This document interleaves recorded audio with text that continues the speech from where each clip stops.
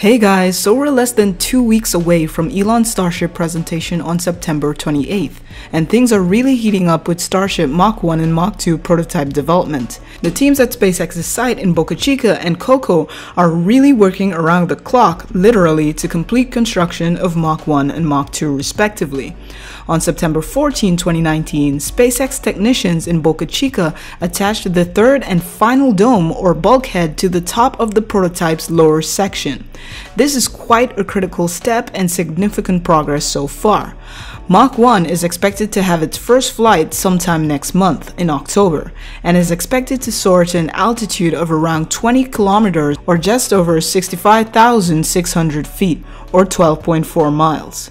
That's a drastic difference from the company's previous prototype vehicle STARHOPPER's max altitude of 150 meters or 500 feet. According to a SpaceX FCC application, the test may arrive as early as October 13, 2019. That's almost exactly a month from now.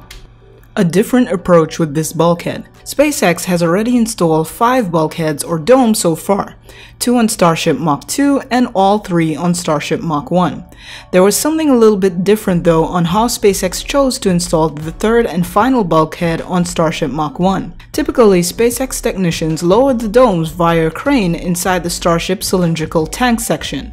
According to Teslarati, the steel domes are then carefully spot welded to the inside of the tank in their proper place, all while being supported by a crane before technicians can complete a seamless ring weld around the entire circumference.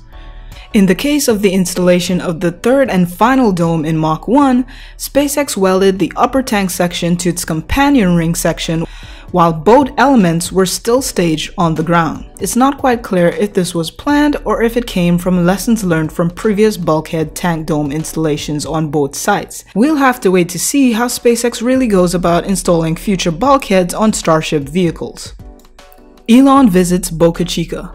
Over the weekend, this past Sunday, September 15th, SpaceX fans in Boca Chica got a little bit of a surprise when Elon visited the Boca Chica site with his family to check in on Mk1 development. From the pictures captured of the day, he seemed to be quite happy with the progress so far. Looking at Mk1 construction right now, you can really get a sense of how big the Starship prototype actually is already. So a future Starship Super Heavy stack should really be quite impressive in size.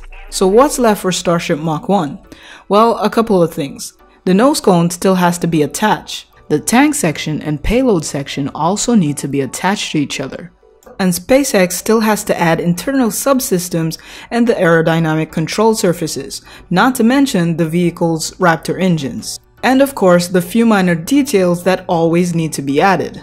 Meanwhile, in Coco, the forward bulkhead has already been completed and is now awaiting attachment to the vehicle's lower section. The team at Coco is really trailing closely behind the team in Boca Chica.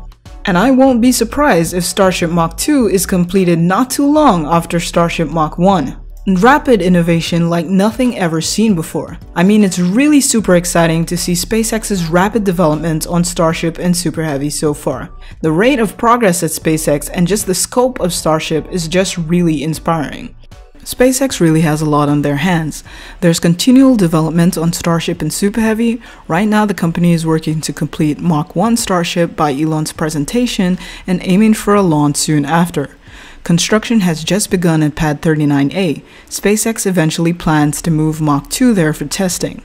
The company also plans to move its Starship factory to Roberts Road within the bounds of Kennedy Space Center.